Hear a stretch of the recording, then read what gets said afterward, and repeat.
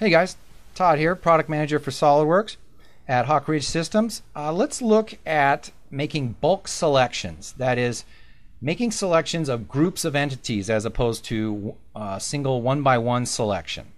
We have a belt guard here, and let's get to the underlying foundational sketch, and we'll add our design intent to this sketch and lock it down. And while we're doing it, we'll look at all the methods available to us for doing bulk selection. So the default, the one where we've always been used to, regardless of which version that you've used in the past or are using now, that is the great integration of just the standard Windows box selection. The way it works is just a left click on your mouse, click and drag a box. Okay, now there's a couple things to be aware of here. When you go up to down or down to up, that does not matter. But left to right or right to left, that does matter. So in this case, I'm going left to right as you look at my screen. The box is blue. That's an indication that it's only going to select the entities that are completely bounded by this shape. Okay, in that case, it would be the arc and the circle. And just a note here, I've changed my selection colors to a bright orange here so you can clearly see what's getting picked up and what's not. Now the opposite of that is a crossing window or right to left. Same thing, left click, drag. Notice the window is green. This is telling me not only am I going to get the internal entities, the arc and circle, but other entities that cross the boundary of this box. And that would be these two lines here. Okay, so when you're aware of that, you can use this mode to either make very large selections of things or somewhat more specific selections while avoiding some things. So it's a great technique.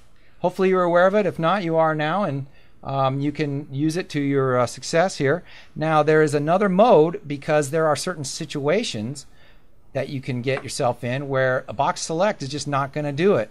And I'm too lazy to lift my hand up and hold the control button and make individual selections. So I want to use just my mousing hand here. So let's say my design intent is these two circles are diameters and they need to be the same no matter what. So smart thing to do rather than individually dimensioning those is to make them equal. Well, I need to select them first. So I'll do a crossing window as long as I pick up those two circles, but you'll notice because of the corner of that box, there's no way I can get the circle without accidentally picking up this line because this line crosses the corner of that box. So I have to keep hitting Control deselect. And that defeats the whole purpose of trying to make these fast selections and get my sketches done quicker and just generally to be faster modeler. Okay, no matter what I try, I can't quite get just the circles, but not the line. All right, so this is a good situation where I would use this other mode that's now available to us in 2014 and beyond. For those of you who use photo editing software, you might be familiar with it. It's called Lasso Selection, and it allows me to draw a freeform shape as opposed to a box. So it's a little more controlled and I can be a little more focused and get only the things I want. So to start out, how do I get that mode? How do I turn it on? Well, at the system level, can't remember where it is, but that's what search is for, right? I know it's called Lasso. There we go. It's under Display Selection. So bulk selection method. There's a control for this now because we now have two modes. We have the box and the lasso. All this does is going to tell SolidWorks when you start a new session which mode to default to. The good news is it doesn't really matter because it's just a right click away. So when you're in a sketch, it's just a toggle, one mode or the other. And again, neither one is the answer for all situations. So you want to be able to switch quickly between the two because they both serve their purposes here. So now I change it to lasso. Let's look at that first situation where I was just making these selections here with the box. I'm going to do a clockwise selection. Okay, I'm drawing this a rough circle, a freeform shape. You notice it's blue. Blue is the same as the left to right box selection. So what that tells me is, again, it's only going to select the things that are completely inside of that shape I draw.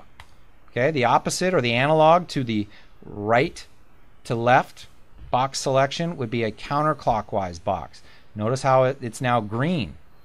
This means it's going to pick up the internal entities as well as any crossing entities, just like that.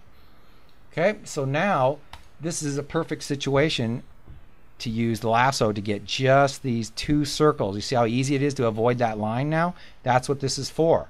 If I have just that, let's go a little further. The good news is, just in a usability sense, is that you don't have to completely draw a closed loop shape every single time like I've been doing. As long as you just do a swipe, and again, you need to tell it, you need to give it a rough counterclockwise or clockwise motion because you need to tell it which type of selection it is.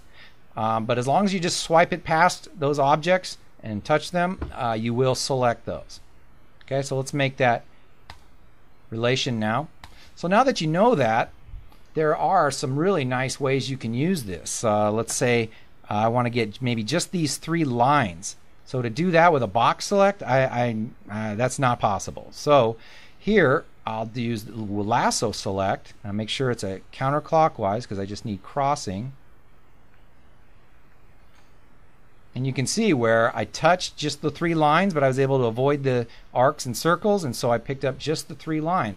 That's a lot faster than control selecting 3 times. So this is the kind of thing where you would use Lasso Select. So just remember, it's just a right click away.